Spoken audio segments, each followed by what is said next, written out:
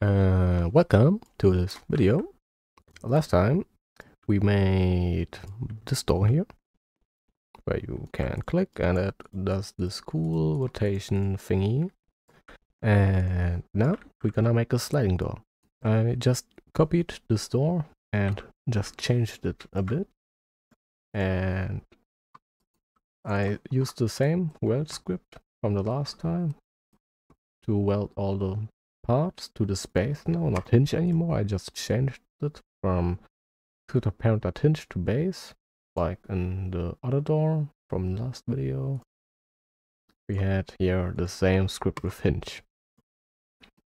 Now I have this door here, a little bit modified, duplicate it, and we'll just put the same door here also.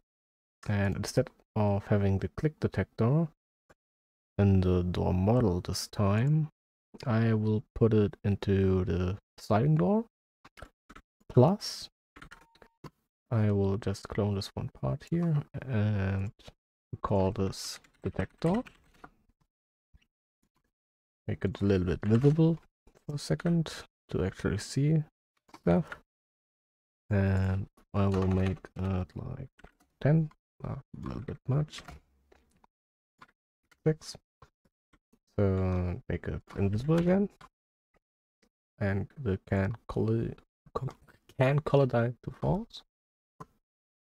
So I should probably do play here now.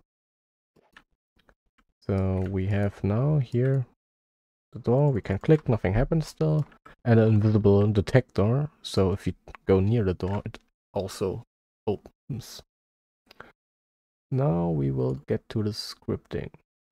I cleared the script from last time, and I will start with a debounce again, and also do after this some other stuff. One of the door models I will call door model 1 and other one 2.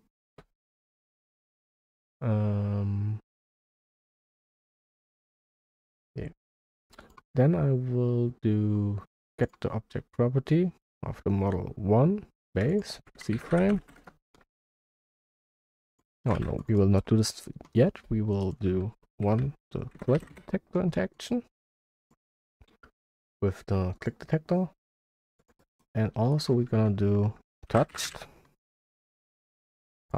event with the detector, and to the part touch block there I think also is a tutorial somewhere.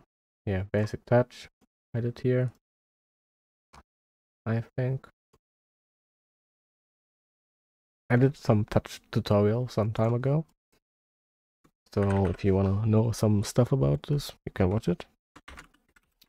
And we will output the hit part, so like our humanoid root part or something will get here with the output part of the detector. That is this part here is getting touched. Then we will find this child hit part of parent. So if we would be in the character now, we could find a humanoid and all the connected blocks to child 1 now, so we don't need a result.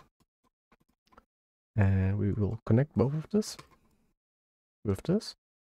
And I will not check for a player, because maybe if you have NPCs that walk around, the door would also work. If you would check if it's a player, it would not work anymore. Now we're gonna do if debounce, yeah, equals to false, we can set it to true. And after everything ended, we will set it to false again. Now what I will do is get the object property of the base C-frame, base 1 origin, I'm gonna call this. The same we will do with 2. And if you just want to do that stuff with only one door part. So this door will be like this thing goes here and this thing goes there. But you can also do this with only one part if you want to, depending on what you like. I'm doing it with two, so you know how to do it. Then we will get also the object property. The base, like the base is basically the sides of the door, and we will get the sides of the base. We're gonna call this base sides 1. Same also with 2.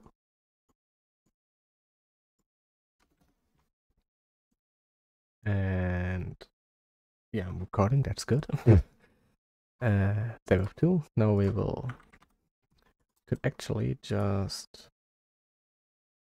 do like this, so it looks a bit more organized. So this row for 1, this for 2. Now we will do split like the tree, and now you will look, depending on how you made your base, like you'll look for this sides here, from this side to this side. This would be for me the X4. Like if I change it to the sides we need. So this would be the X for me. So we're gonna use this variable and just gonna base sides 1. I don't need the rest of the side, so I just override this variable. Same size as for this. And then what I will do, I don't want it to go like that. I want it to like look just a little bit out if it's at the end of the tween. So what I'm gonna do is do a subtraction of the base sides, like I don't know, 0.2, not minus 2, 0.2. Put the same output, and the same we will do for this. Like if you only want one door, you just remove this line of code, because we would not need that. Then what I will do is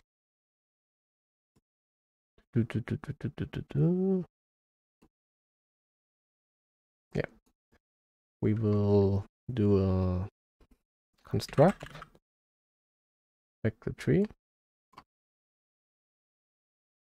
with the, now I have to play a little bit around with it. Maybe I do it first try. C-frame offset with the base sides 1 I will use here. Here too. I just use the same variables now. I'm too lazy to change that. Then we make a C-frame out of this. Like C-frame offset, C-frame offset. Same goes for this. I don't even need to change that. Then I'm gonna multiply that with the, so I will multiply the base 1 origin with the C-frame offset, and this will be the target C-frame. Same we do with the 2, and we will tween the object property of the base, the C-frame, to the variable target C-frame. Right, I will use number 1. We can make a variable if you want to, like beam speed or something. Then we just put it with a variable there.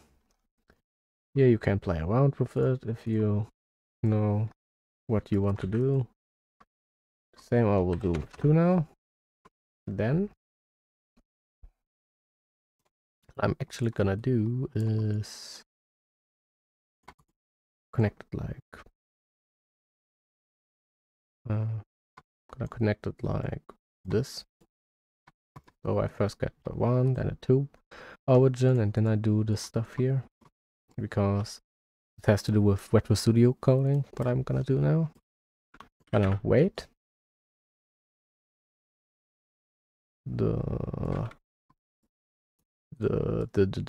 tween speed plus another wait, like it should be open then for 3 seconds or something, depending on what you want to do.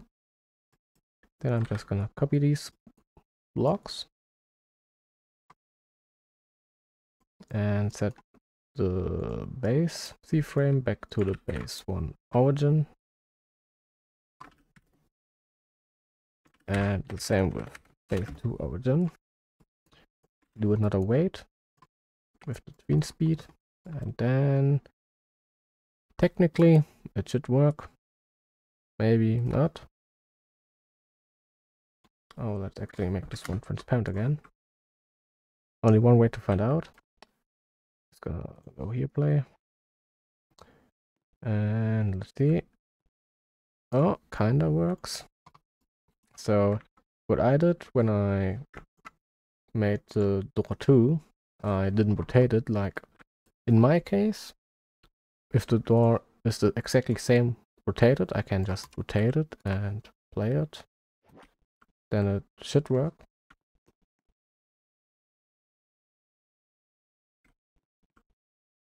Like with the tweening, you have to play around with it a little bit. You can also click it if you want to.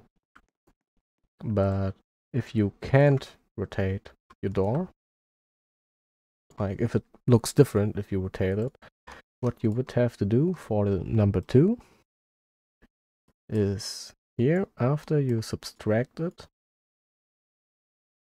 multiply it with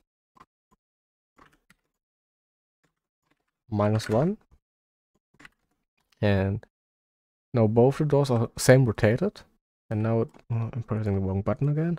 Now both of the doors should do the same, even if they rotated. And if the door maybe moves up or back, not like how you want it to, you have to play around with where is it? With the constructor tree, like move this to maybe Z or Y, depending on, this depends really on how you rotated your base. And now what this thing automatically does, I think, if I would now clone the door, and I would now do this side here, maybe make this side a little bit, where is it? This one here. If I would make this now bigger and put this to the same sides, like make the base part to the same sides of the door, like that and that. Yeah, this door looks weird now, but yeah, wait. And now I put the detector here, like make the base the same sides of the door model. So what happens now, if I touch it, it would also go to the same thing. It looks a little bit faster because it's bigger, but it's at the same position at the end. We have here 2 doors. You can play around with it a little bit, maybe make it clean faster, make it less long open.